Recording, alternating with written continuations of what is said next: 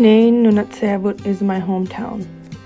I love Nain because it's where I was raised and blessed to grow up with my family and friends. Everyone says hi to you.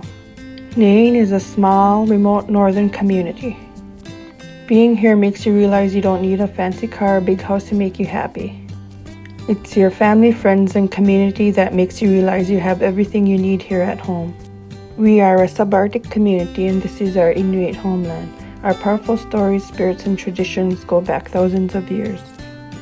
Nature and culture connect here in my hometown. We have some of the last untamed, unspoiled places left on earth. Here in Labrador's most northern community, our wilderness stretches for miles, in a land of ice mountains and polar bears and more.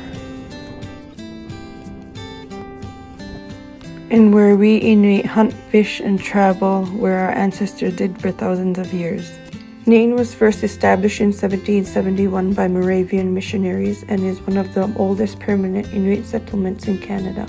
However, Inuit have occupied this region for the world for thousands of years. A new era dawned on us once we became connected to the outside world. We formed our own self-government and are a self-determining government who work to promote our culture, health, and well-being. We are Kalunatseabut, which means our beautiful land. And no wonder why we call it that. I know racers will feel our community spirit. Nain is a valuable place for a true northern adventure.